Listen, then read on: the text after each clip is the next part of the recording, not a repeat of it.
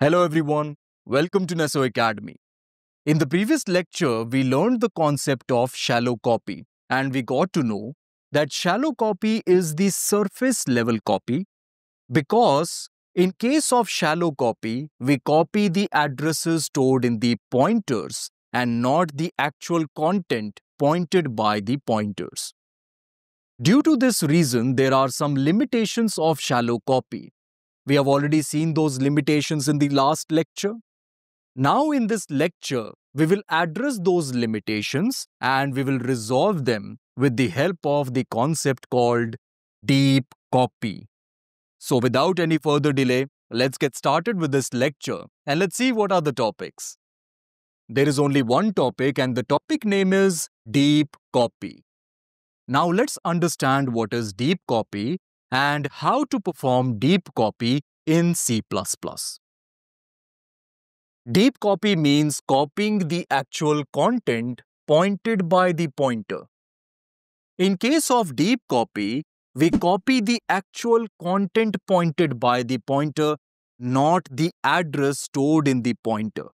That is why it is called deep copy, because we go deeper to the actual content pointed by the pointer and copy that content instead of copying the address stored in the pointer. Now, this ensures that each object has its own independent copy of the data. This is not the case in shallow copy. We know in case of shallow copy, we copy the address stored in the pointer to some other pointer of some other object. Now, this means both the pointers point to the same memory location. Due to this reason, if we make any change via one object to that memory location, that change will be reflected in the other object as well. Now, because of this, objects are dependent on each other. They do not get independent copies of the data. So here, in case of shallow copy, we do not create true copies of the objects. Now, this can be resolved with the help of deep copy. In case of deep copy, we copy the actual content pointed by the pointer. Due to this reason, it is not the case that pointers point to the same memory location, they point to different memory locations. If we make any change via one object to a specific memory location, it will not be reflected in the other object. And due to this reason, objects have independent copies of the data. I hope this is clear to you. If it is not clear, then with the help of an example, it will be completely clear to you. Now, to make the concept of deep copy crystal clear, let's take the same example we took in the last lecture. Here is the example program. Here we have this copy constructor, and this constructor will be invoked because of this line. Here I am creating the object S2 based on the copy of the existing object S1. So here I am creating the shallow copy, and I am creating the shallow copy because of the way this constructor is defined.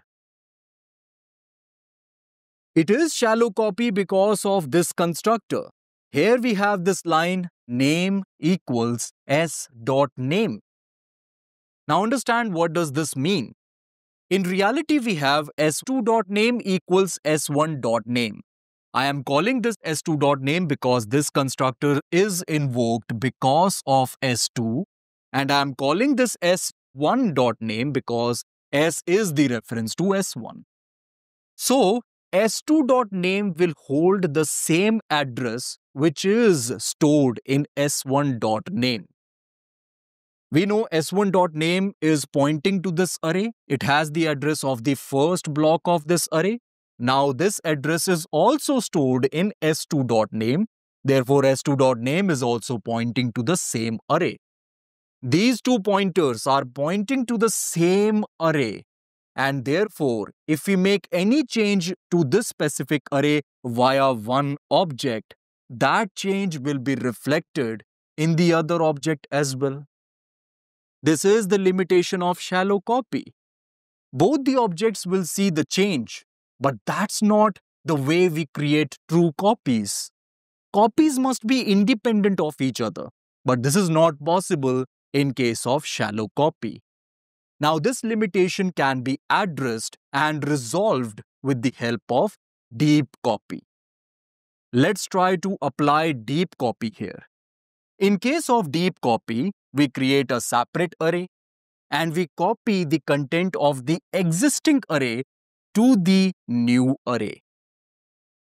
In this specific case, we will have two arrays with names s1.name and s2.name. This means the pointers will point to the different memory locations, and both the arrays will have the same content.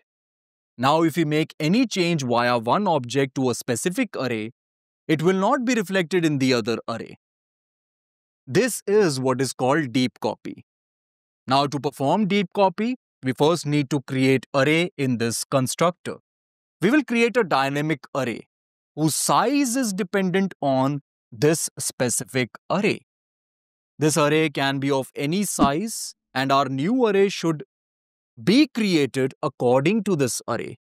That is why we will create a new array based on the new operator. And after creating the array with the help of strcpy function, we will copy the content of this array to the new array. This can be done by replacing this line with these two lines. Here, with the help of new operator, I am creating a new character array. The size that I have provided here is strlen s.name plus 1. We know strlen function has the capability to provide the length of the string. To this, we need to pass the string. Here, I am passing the string with the help of this pointer s1.name. Here you can observe we have s.name, which is same as s1.name. Here we have a total of 5 characters, but from strlen function we will get 4. This is because strlen function will not consider the null character into the count. That is why we will get 4 here. I am adding 1 here so that we will get our new array with a specific memory location for \0. I hope this is clear to you. So we will get a new array that has the capability to store 5 characters. We will also get the address of the first block of that array with the help of the new operator. That address we can store in s2.name. So we will have this new array. s2.name is the pointer to this array, and this array has the capability to hold 5 characters. I hope this is clear to you. Now, with the help of strcpy function, we can copy this content to this new array. This can be done by passing the destination as s2.name and source as s1.name. So, this content will be provided to this new array. Here we have successfully created the copy of the existing array. Now we can observe that we have the same string along with \0. So in this way, we have successfully created the independent copies of the data for these two objects S1 and S2. And that's the goal of the deep copy. We copy the actual content pointed by the pointer. This is what we can see. Pointer in this case is s1.name, and we have copied this specific content. Now each object has its own independent copy of the data. Now if we make any change in a specific array, that change will not be reflected in the other array. Now this can be demonstrated by creating a new function, setName. Let's call this function via the s2 object, and let's pass this string Mike to it. This string will be received by the pointer n. I have provided this pointer as the source, and s2.name is provided as the destination. So this string will be replaced by Mike because of this strcpy function. Now we have this new string in this array, but this change is not reflected in S1. This is what we can see. So S1 is unaffected of the change that we have made via S2. I hope this is clear to you. This is what is called deep copy. Now, when we execute this program, we will get this output, name John and name Mike.